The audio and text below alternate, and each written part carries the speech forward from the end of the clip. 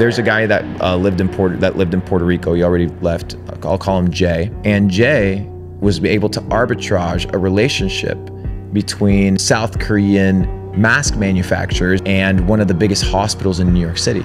And what did he do? He just connected the head of the hospital in New York City and connected the head of the Korean factory, and he just cashed in a check. And what were they shipping?